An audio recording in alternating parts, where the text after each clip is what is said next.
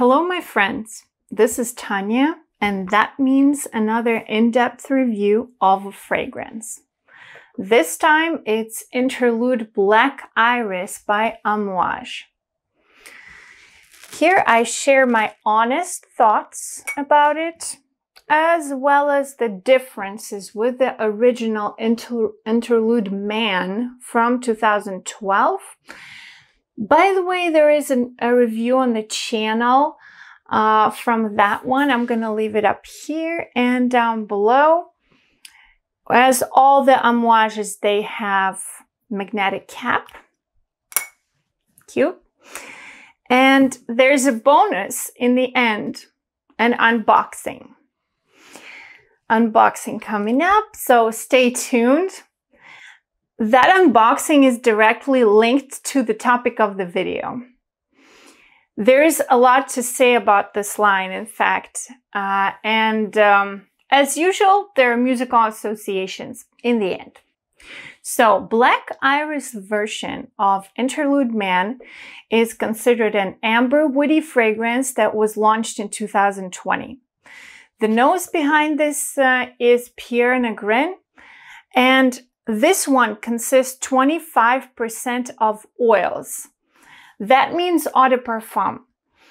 6 weeks of aging, says on the website, and 3 weeks of maceration, and 3 weeks of maturation. That's the difference from many other brands. They actually macerate their juices in time, and you don't really have to wait any like month or 2 or 3 to make it last longer on skin, and it projects right away. They're always perfect right after you open them up. This fragrance, by the way, it's absolute beast.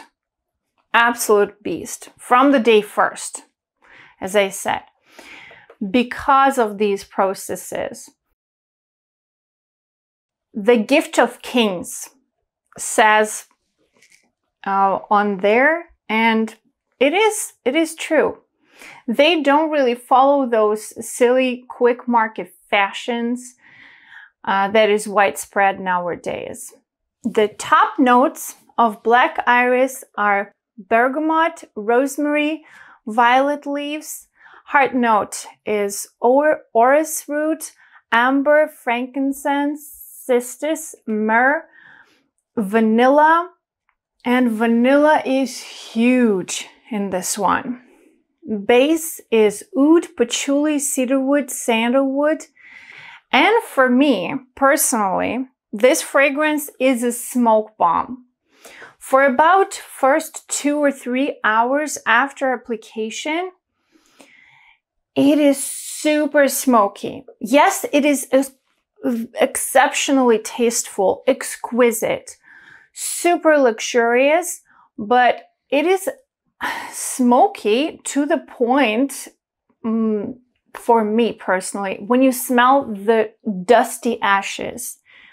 So it's very, very powerful, very powdery.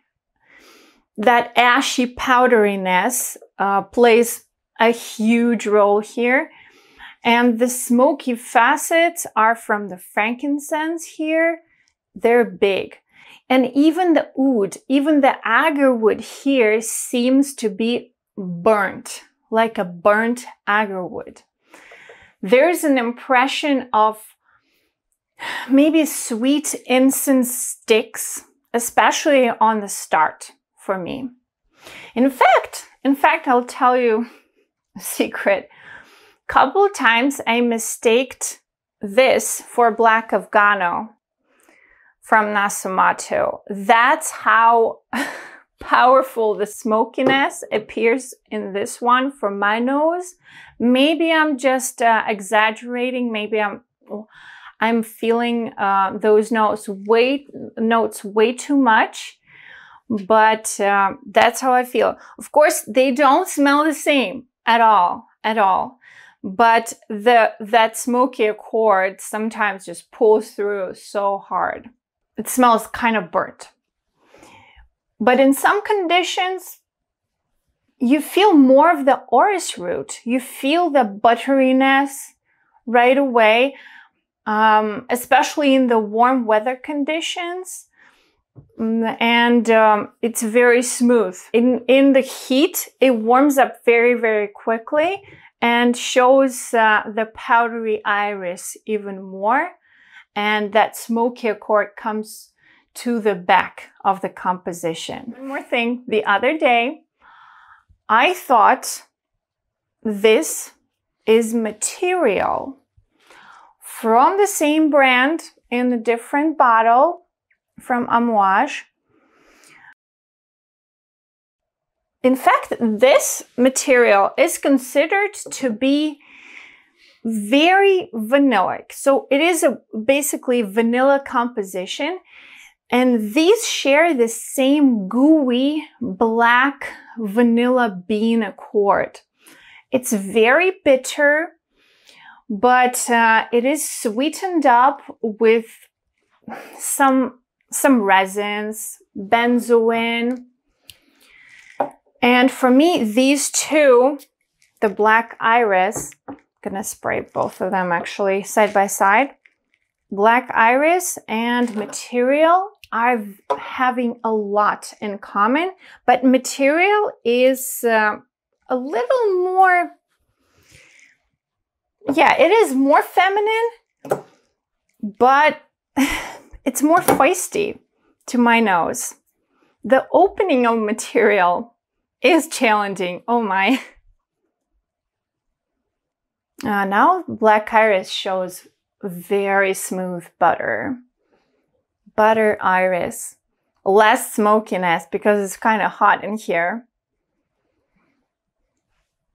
But you definitely smell the fuming. Something smells interesting here too. This iris accord here is just genius, and it kind of feels global.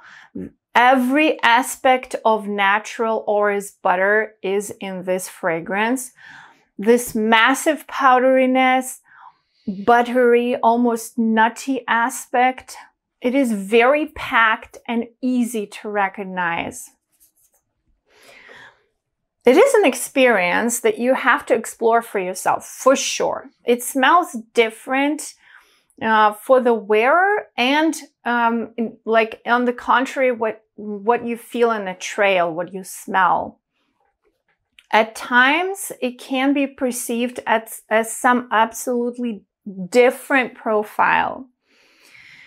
But when you have it on, it's the opposite way.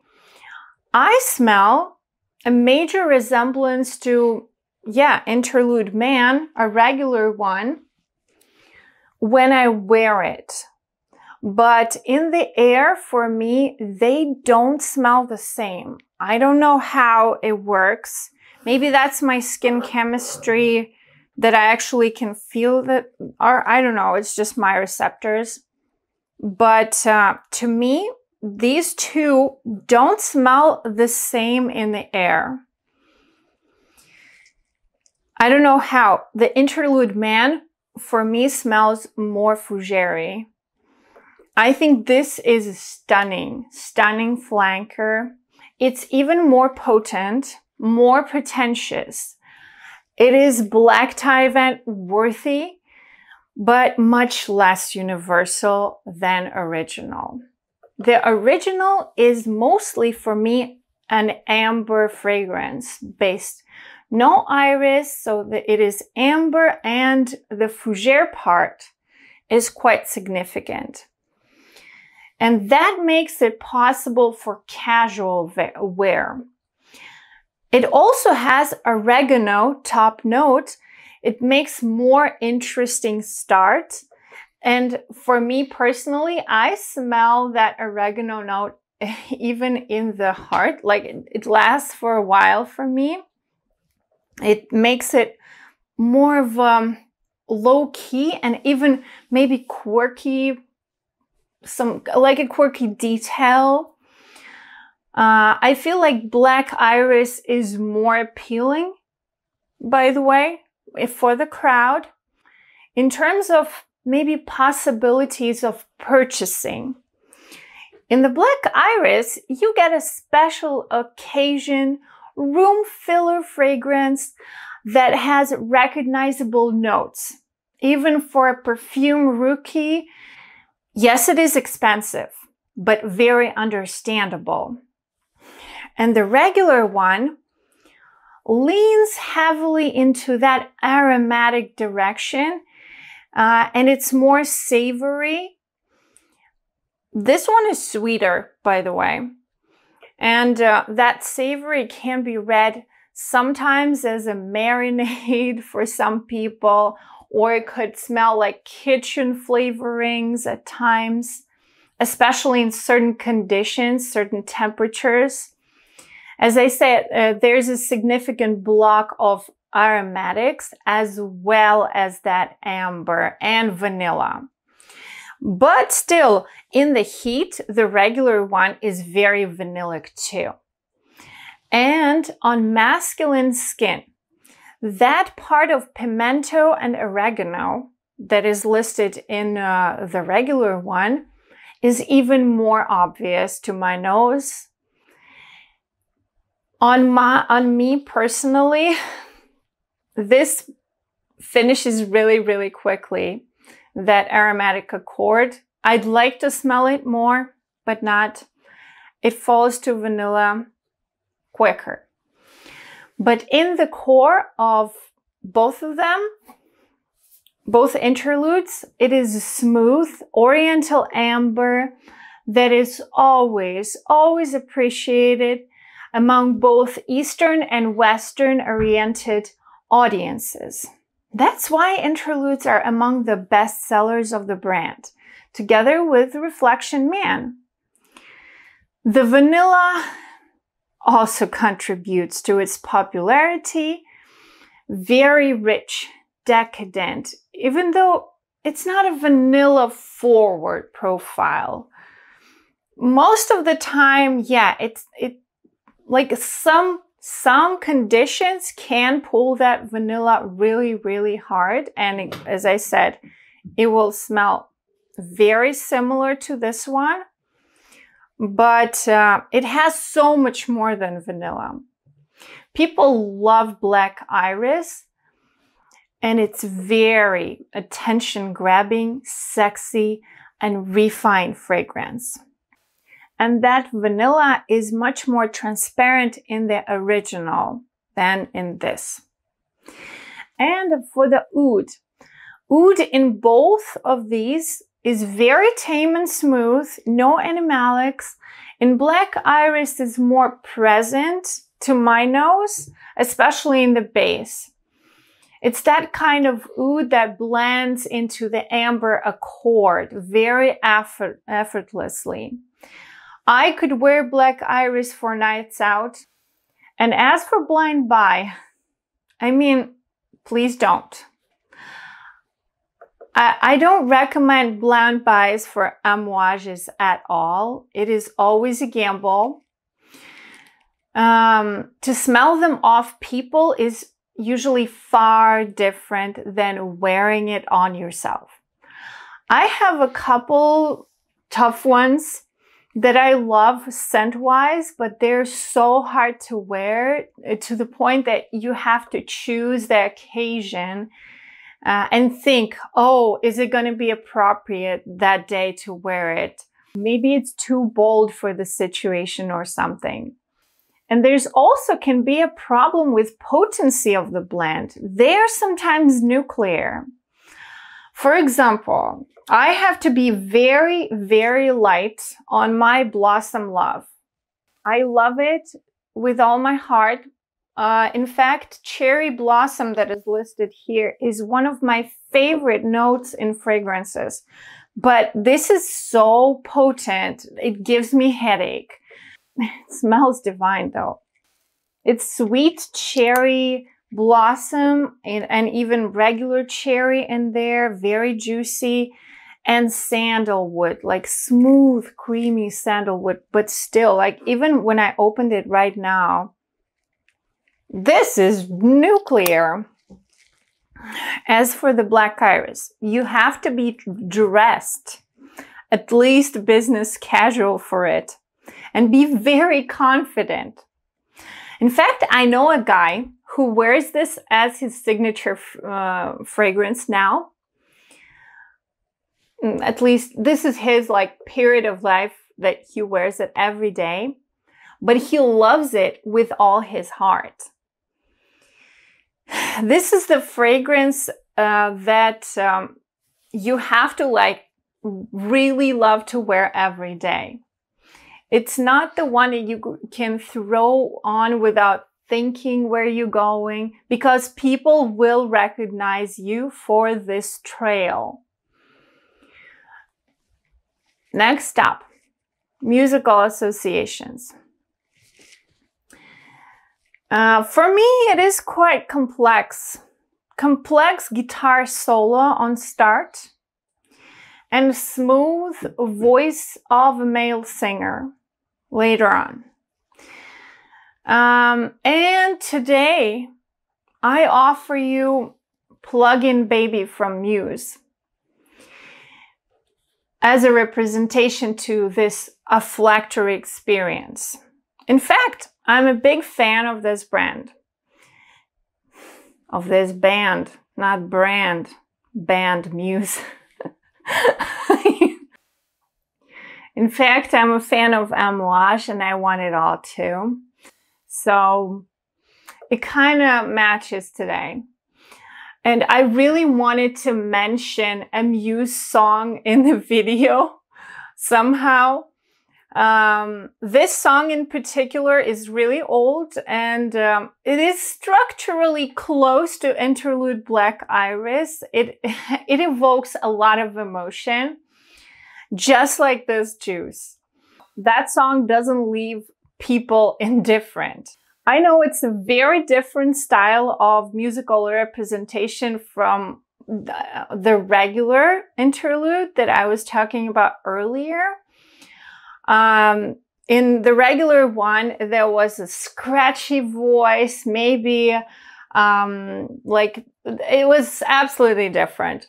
It has like an ambience, spice, or aromatics, and this is exactly what I wanted to say. These two are related, yes, but they're so far in the mood approach. Absolutely different. You can have both and wear them on different occasions. And now we came to the fun part. The unboxing. The unboxing. I'm so excited, guys. You don't imagine, because this is another interlude. It is 53. Oh my, there's no space. I'm gonna take away some stuff first. So this is Interlude 53 Man that has 53% of oils. This is considered an exceptional extrait.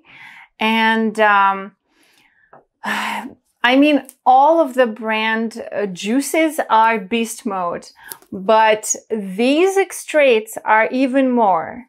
They're just on a next level. I have the cool knife with me today, and we're going to open it up. Hopefully it's not gonna be stubborn like some of the boxes now.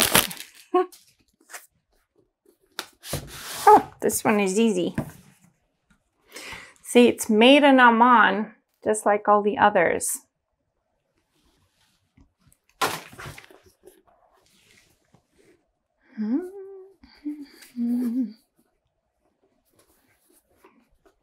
Like this.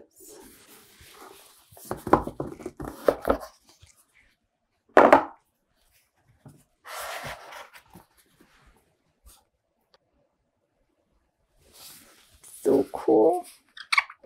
I'm so excited. As usual, we have to start it.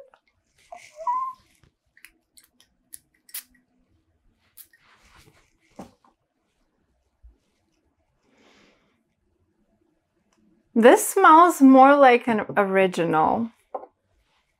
Definitely has that fougere style. They share a lot in common. So the only difference I see is this is opaque bottle. And that is clear, yeah. And all the extracts have a little bangle over there hanging down. I'm gonna try to put them more closer. There we go. I can't see where is my other interlude. I'll just this is just the first impressions. It will take a while for me to figure out what is the difference between all three. Well, at least to wear maybe this for a while and think about it and tell the big review about it. I can definitely smell more citrus in here. That's interesting. Like lemongrass, maybe. That is very, very different. But it still smells more like original than black iris. Yes, it is the extract of an original for sure. Okay. I'm so happy though. I don't know when the full review of Interlude 53 will come out, but much later. I have to decipher this for sure and wear it for a week or something. It takes time. It takes time. Guys, please share this video with your friends and don't forget to like. Don't forget to like all the videos that you watch. And of course, consider subscribing, especially if you like my stories. By the way, I didn't say anything about the notes. Forgot. It's listed in the back. It's listed here too. The top notes are bergamot, oregano, pimento berry. Mid is amber, frankincense, cistus, opoponax resin, and base is leather, agarwood, patchouli, sandalwood. It is almost the same as in the classic line, one, with the exception of vanilla, because in the classic, vanilla is mentioned as a separate accent, and in this one, it doesn't. I can't really tell. Like, I can't smell vanilla on any of these blotters now because it's only the opening, but still. Thank you everybody who watched till the end. I'm reading all the comments. Please scribble something in there for fun and have a great day and see you soon. Bye-bye.